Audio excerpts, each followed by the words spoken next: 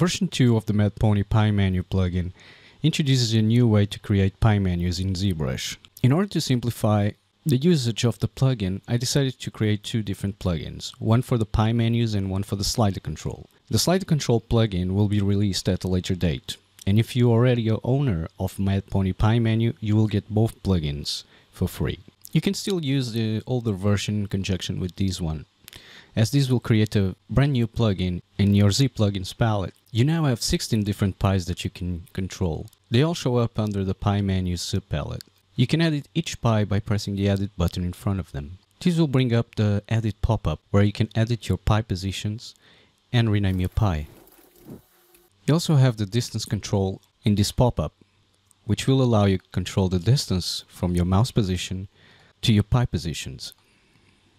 When you rename a pie and you press done, the button for that pie also gets renamed. You can assign a hotkey to this button, pressing Ctrl, Alt and clicking, and then pressing your Alt key. And now every time you press that key, the pie will pop up. Let's assign the ZBrush button to one of the pie positions. I'm gonna open up my brush palette and dock it to the side here. Every time you're about to assign a position, you want to make sure that the button that you want to click on, it's visible on your ZBrush interface. So I want to add some brushes to my first pie, which I called sculpting brushes. So I'll make sure they're available here so that I can click on them when I'm about to assign a pie position. Once the buttons that I want to assign are visible, I can go back to Edit and press one of these Set Position buttons. This will bring me this new pop-up.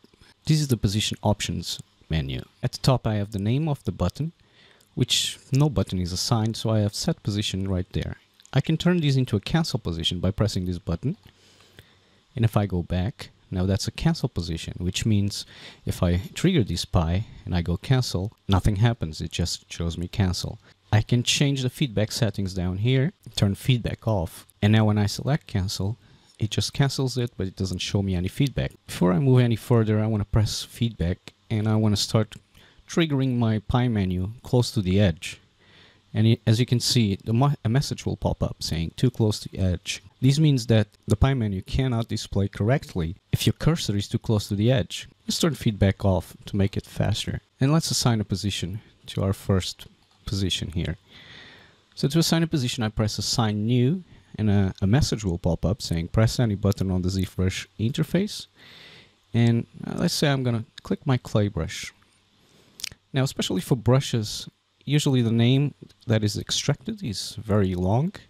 So when a name of a button is very long, this message will pop up and you just have to press OK to rename or cancel.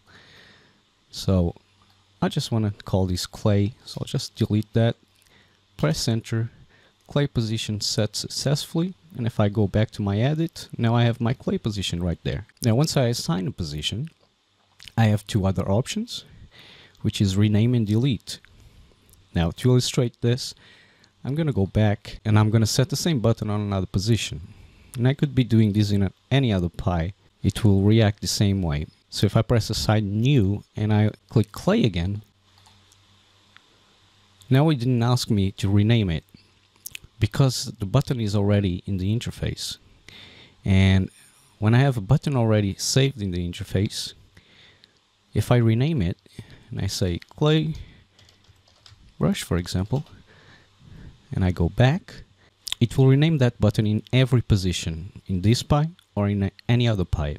And the same thing goes for delete. If I press delete here, this will delete all assignments to this button in every pie. Meaning if I now go back, the button will be gone and set position will show up in its place. You can get rid of some of the positions in the pie. For example, if I want to get rid of this position, I can press disable. If I go back, it will be darken, and I'll do the same on this one. I'll disable it, go back. So these two positions are now darkened. So if I call my pie, they're gone. I can also call other pies by assigning a pie button to a position. Now if I select that pie, it will open up that second pie. I can use this functionality to go back and forward in menus. For example, if I go to my second pie, which I renamed ZModeler to add my ZModeler brushes here, and I set this position to be the previous pie, which is the sculpting brushes pie.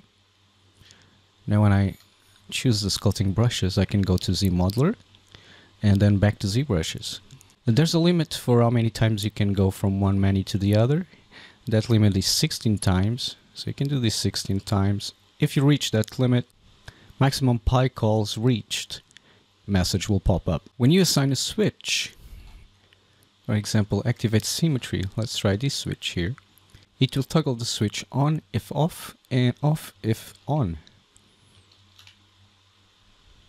As you can see, this new version opens up a world of possibilities and simplifies the plugin tenfold. Like I said, I'm working on a separate plugin called Slider Control, which the objective for that plugin is for you to be able to control any ZBrush slider with canvas cursor movement. That will be fully integrated with the pie menus, so you can trigger any of those sliders and control them with just your mouse movement. Enough said on that. The plugin is now available on Gumroad and ArtStation, and if you previously purchased it, it's free. I hope you enjoyed this video. Don't forget to like and subscribe, support me on Patreon, and I'll see you in the next video.